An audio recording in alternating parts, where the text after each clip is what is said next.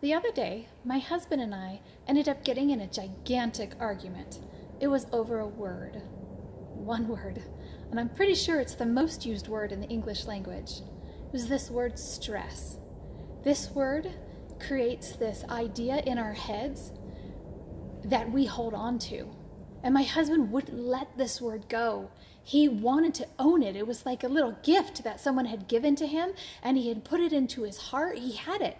It was full of turmoil and craziness and these feelings of being tortured almost. And he had it in his mind. He had it in his head. And it was very hard for him to get rid of. About a year ago, I realized that there's no such thing as stress. It was all something that I'd made up. It was something that I didn't need to carry with me. If a word doesn't mean anything, I can hold a blue block and it's a blue block, but I can't hold stress. It's nothing. It's this made up entity. It's all the things that I have to do during the day, but I put this horrible label on it and I call it stress. It doesn't need to be labeled stress. It's just your day. It's just the things that you go through and you do during your day.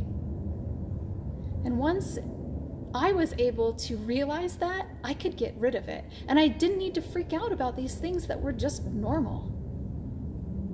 What would happen to you in your life if you could get rid of that big ball of turmoil? If you could just pull it out of you, pull it out of your head and take it and throw it as far as you can, what would happen to you if you just realized that you could just go through your day and enjoy it and have a wonderful day? And yes, you had things to get done, but you didn't need to freak out. Enjoy the peaceful moments that you get from this. Have a beautiful day.